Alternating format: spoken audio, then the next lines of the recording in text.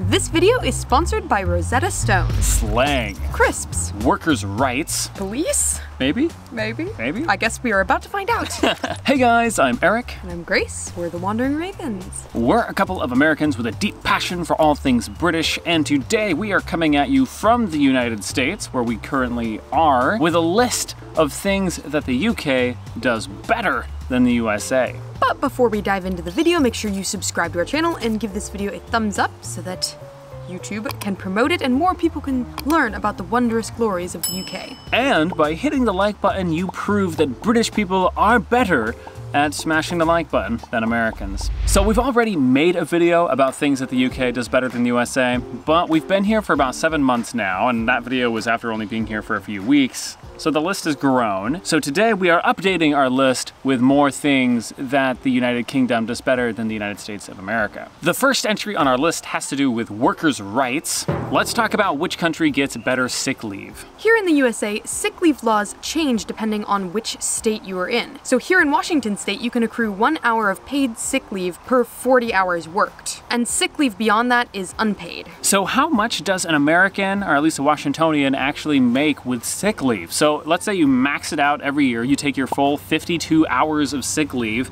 then based on the median hourly wage, which is about $25, you'd be making $1,300 a year from sick leave. So, I mean, it's not bad. It's just you don't get very much of it. You get 52 hours max. Across the pond in the UK, statutory sick pay income provides up to 28 weeks of paid sick leave.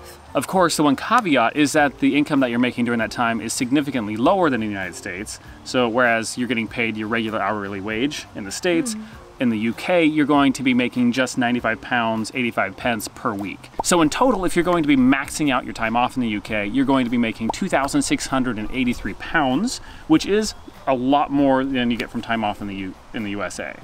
So, but I guess if you divided it by hourly, it would not be. Hourly would be pretty bad. Although it would be impossible in the US to take 28 weeks off. Yeah, so that's the nice thing. It's where the UK pulls ahead here, is you guys have the flexibility and the ability to take that time off if you want it, even if you're not really getting paid that much while doing it. Whereas here you would just be unemployed. If you're an employee who has ever taken sick leave in either the UK or the USA, do make sure to stop by the comments and let us know what your experience was like.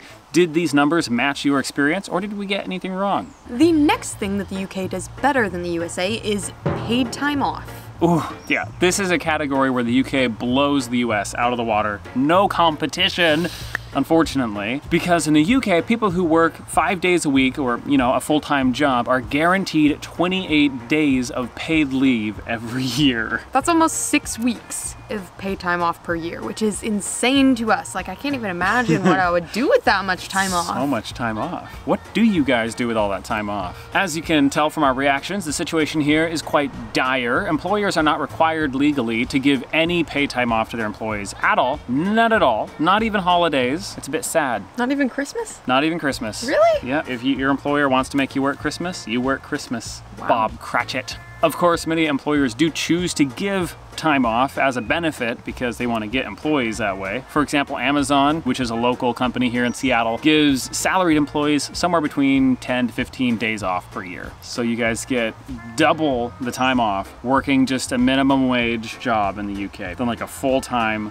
high upper level salaried Amazon corporate employee. Yeah. I think we need to move to the UK. And while we're on the topic of workers' rights, let's talk about paid maternity and paternity leave, because this is another thing that the UK does better than the USA. As of 2020, Washington State now offers up to 12 weeks of paid maternity and paternity leave. Depending on how much you make, you'll be paid either 50 or 90% of your regular income during your leave. This is actually really generous and way better than most states. So is this then like a scale, like you'll get paid between 50 and 90%, or is that set numbers? Like you either make 50% or 90%? Because those seem kind of like odd numbers. Kind of odd numbers. From what I read, it is not a scale. You either get 50 or 90%, and the way they estimate that is if you make over the average monthly income, then you get the 50%, because you're a high income earner, you don't need that much. And then if you make under the monthly average, you get 90%, because you're a low income earner, you need as much as you can get. Okay, that makes a lot of sense. Yeah, and the nice thing about this is at least in this state, both mother and father can take time off. Okay, yeah, that's what I was gonna ask next. Is it like 12 weeks and you have to split it between the two of them, or is it 12 weeks for each parent? I think it's 12 weeks for each. That so is it's really good. really good. Yeah, and this is new, so this is like cutting edge workers' rights legislation here in the United States. So what's the situation like across the pond?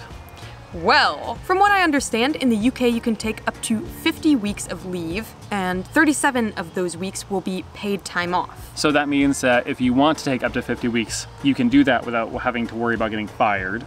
But only 37 of those weeks you're going to be getting money for, right? Yeah. So the way the paid time off works in the UK is a little bit different than it does in the USA. Parents can choose to split them up between them, so one parent can take all 37 weeks, or they can split them up 50-50, so one parent gets 18.5 weeks off, the other parent gets 18.5 weeks off, and total they get paid for all of that time. But that's still much more paid time off than we get in the USA. From what we've read, the one downside to paid maternity and paternity leave in the UK is that the maximum payout is just £140 per week, which, if you consider that the median weekly wage in the UK is £585, that's not very much. It's actually, what, like 20% of your weekly income? Especially considering that you have a new baby in the household, which babies are really expensive. Yeah, it's like an 80% pay cut. So out of curiosity, do most British people take that full time off then? Because if I was there and I was gonna take an 80% pay cut, I don't think that I would take those 50 weeks off.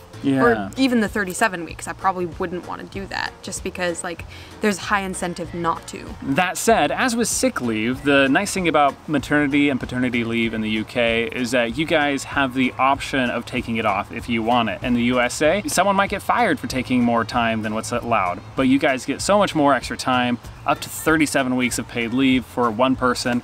That's so much time. So I think this is still a category win for the UK just because you guys have the choice of staying at home or going back to work. I think that's fair. 1 point for the UK. Also, if we're squinting a lot, don't worry, we're not squinting at you. It's just very bright out right now. We're not used to shooting videos in the backyard. Despite being overcast, it is extremely bright out here, so yeah. That's the squinting. And the frowning, I'm sorry. On a lighter note, our next entry is crisps. Crisps! Yay! I love a good crisp. Apple crisp, especially. I think they would call that cobbler. Because you've eaten a lot more British crisps than I have, I will have to defer to you for this entry. So, as you guys know, we've made a whole bunch of snack and crisp tasting videos on our channel. Make sure to click up here if you haven't seen those yet. But yeah, I think British crisps tend to be better than American crisps for a lot of different reasons, but the main one being less salty. Yes. Less salty. American crisps, you can only have a handful and then you have to drink a gallon of water because it's just so much salt. But in the UK, you know, it's salty but not too overwhelming. What do you think about the flavor selection? Because I'm sure that'll be one that people are like, what? Oh, yeah. Nothing about the flavor selection? Do you think that there's better flavors or a greater variety of flavors in the UK as opposed to the USA? Yeah, so when it comes to the spectrum of flavor, I think that the UK wins there as well because here our chips are pretty bog standard. You got your barbecue and your ranch and your sea salt vinegar and, you know. That's kind of it, yeah. Yeah, your crisps. You don't really get those wild, wacky twiglet flavors or prawn cocktail or pickled onion. And I'm just scratching the surface. There are so many wild flavors. I know, there's so many more. So crisps, chips, clear win the UK. If you're a Brit or an American that disagrees with me, stop by the comments and we can fight it out. Another thing that the UK does better than the USA is travel, with more Brits flying internationally than any other nationality on Earth. That's a lot. That's super impressive. More Brits take to the skies and leave their country than Americans do, which is crazy considering just the population differences. I know. But despite all this jet setting, Brits are some of the worst in Europe when it comes to speaking foreign languages. So to help right this wrong and to help Brits have an easier time reserving their spot by the pool while on holiday, it's time to talk about today's sponsor, Rosetta Stone. Rosetta Stone is a fantastic language learning service that ensures that your brilliant British wit isn't lost in translation. So instead of saying, "It's a bit wet outside," after some practice with Rosetta Stone, you can say, "Il fait un temps de chien." And instead of moaning out, "I am totally and utterly car parked," after a late night out on the town, you can cry out, "J'ai mal aux cheveux." You have bad hair? It's an idiom, French idiom. For being That means I have a hangover. Yeah, I'm drunk. plastered, gazeboed. We've been using Rosetta Stone to learn French because we actually want to move to France one day. And my favorite Rosetta Stone feature is the program's speech recognition capabilities. This has really helped me develop some good speaking habits and is getting me to sound more like a local and less like a tourist. Où est-ce que vous habitez? Où est-ce que vous habitez? But I'm too busy to learn a language, you say. Between work, commuting, and 3 hours a day of shoveling Marmite in my face, I couldn't possibly find the time.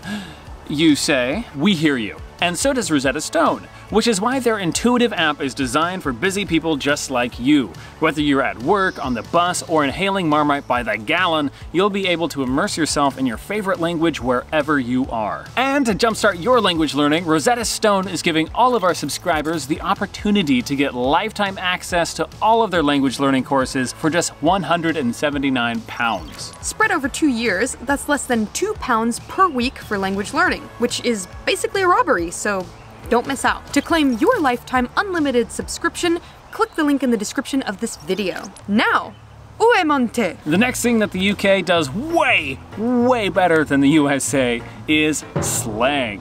British slang ain't bad. That's highly offensive, I think. So what are some of your favorite British slang phrases? I like the one, as much use as a chocolate teapot. Oh yeah. I really like that one, because it's something I've definitely never heard or even thought of before.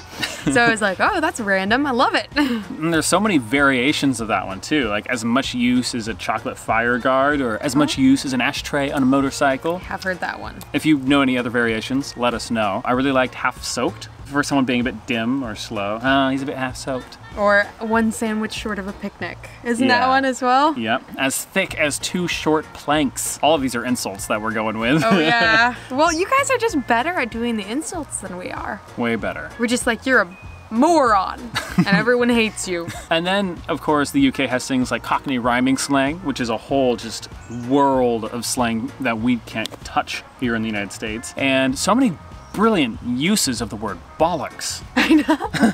Yeah, that's not one that we ever really use at all. Yeah. Like that word in and of itself is just not something we say over We don't here. say the I word don't bollocks here at think. all. So I can say it with impunity. You know, how are you feeling today? Oh, feeling like a bag of bollocks. Which I think it means feeling bad. It might mean feeling good, because sometimes, like if something's the dog's bollocks, and it's really good, so feeling Yeah, like but like a bag of them? I feel like That's a negative one. inherently negative. To drop a bollock, to be in the bollocky buff. What the heck? Yeah. Okay, so many of these I haven't heard. Bollocky buff means naked. Oh, can a woman be in the bollocky buff? You guys will have to answer that one for us. So in the USA, we do have a lot of fun slang, but it just doesn't come close to the density and the amount of slang that there is in the UK. Or the level of intelligence. The level of intelligence. Yeah. Bollocky buff. Not to completely write off the USA, there are some fun slang expressions that we have. For example, where you guys use the word bollocks to mean a million different things, we use the word shit to mean a million different things. Yeah, like you shoot the shit. I don't know if you do that in the UK. Do you shoot the shit? Can you guys guess what it means? It's a very American phrase. It has the word shoot and shit in it. To be the shit. A good Very thing. good thing. Or it's shit, but that's a bad thing. If it's some shit, good thing. To not But give a shit. also a bad thing. It's the shit, Good thing. It's horse shit. bad. thing. But to give a shit, good. It's a piece of shit, bad. It's hot shit, good. Good. It ain't shit, bad. Bad. It's very confusing. Language is beautiful. If you guys have any favorite American or British slang expressions, make sure you share those with us down in the comments. The next thing that the UK does better, much, much, much better than the USA, is food regulations. Yeah, it's been a bit of a pain to do shopping here. Every time we buy something, you have to pick up the can and check the ingredients to make sure there's no terrible carcinogens or additives. And in the UK, you don't really need to worry about that as much, because a lot of the carcinogens and additives that we have over here are banned from British shores. The bleached chicken is coming though, so you better watch out. Yeah, chicken's gonna get you. Chicken's gonna get ya! Bleached chicken specifically. So what are some of the additives and stuff that we have here in the States that are banned in the UK? Kicking things off with carcinogens, BHT and BHA are both banned in the UK. There's a lot of food colorings, yellow 5, Yeah. yellow 6. Red 40. Brominated vegetable oil. Potassium... Bromate? Bromates. Yeah, that's it. Potassium bromate. Additives like these have been shown to cause nerve damage, memory loss, white blood cell mutations, and cancer. Another thing that the UK does far better than the United States is road safety, and specifically roundabouts. I love how everywhere in the UK has a roundabout. You don't really have the four-way stop, the intersections, mostly roundabouts. Here, roundabouts are few and far between. We do have them. We should have a lot more of them. Intersections are scary. Four-way stops are really scary. And I think that's probably where a lot of the accidents happen, or at intersections, things like that. Yeah. You know, someone's going through, someone runs a red light. Yeah. Tail. You're dead. You dead. There it is. Another thing that I hate about American roads are those lanes where you have traffic merging onto the highway, and you also have traffic exiting the highway in the same lane. So you have cars coming on and cars leaving from the same lane, and it's just chaos. The next thing that the UK does better than the USA is, drumroll please, police? Maybe? Maybe? Maybe? I guess we are about to find out. Right off, we gotta say, we do not know a lot about this topic. We've done a little bit of research, but there is so much here. It is a cobweb of statistics and facts and figures and opinions. This is a layperson point of view. This is not making any sort of statements about anything, No, really. not really. In the UK, we've heard people describe policing strategies there as kind of policing by consent, which really kind of sums up the differences between policing in the UK and USA. Based on our own personal experience, American police tend to be suspicious of everyone, whereas British police aren't opposed to drinking a pint at a street fair. Like, we went to a couple of street fairs and stuff in the UK and definitely saw coppers out there drinking pints. What? And I erased this Ulster, from didn't my we? memory. Well, that memory may or may not be accurate, but I feel like that's something I saw happen. From a consumer point of view, do you think it'd be safe to say that we would rather be arrested by British police than American police? Yes, I would prefer to not be arrested ever by anyone for any reason, but I suppose so. And of course, we would love to hear your opinions on this topic. If you have ever been a cop in the USA or the UK, or you've done any amount of research on either of those, do let us know what your opinion is down in the comments, because I know we have a lot to learn here. And a bigger question, what would you guys add to this list of things that the UK does better than the USA? Make sure you let us know down in the comments what things the Brits do better than the Yanks, and if Accents being one of them. accents being one of them. Accent imitations. If you haven't already, make sure that you watch the other videos in the series, linked right up here. And of course, a huge thank you to the patrons who support this channel. We couldn't do this video without you guys. And a special thank you to Winter and Danny. You guys are amazing, and we appreciate you both. Again, I'm Eric. And I'm Grace. We're the Wandering Ravens. And we'll see you in the next video. Laters.